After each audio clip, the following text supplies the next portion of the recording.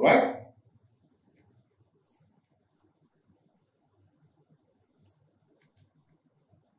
Vocabulary, word power.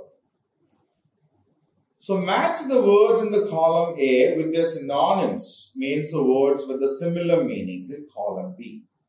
So we have a set of 6 words here: observing, change, suitable, happy, remote, test. So there are a set of words which have got the same meanings of these 6 words in column B: alter, appropriate, glad, noticing, trial, far away. Right? Now what we need is match the word in column A with the word which has the same meaning in column B. Right? Okay.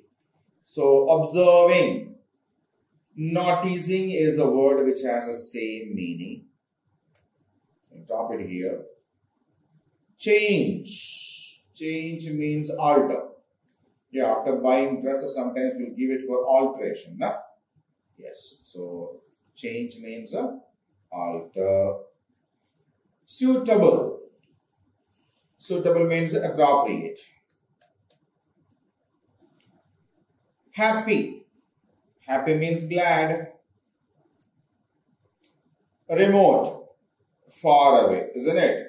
TV will be somewhere and we will be sitting a far away place and we use a remote to control it, isn't it?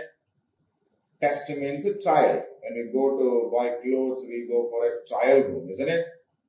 What do we do there? We will test whether the thing that we have bought is suitable or not. Good.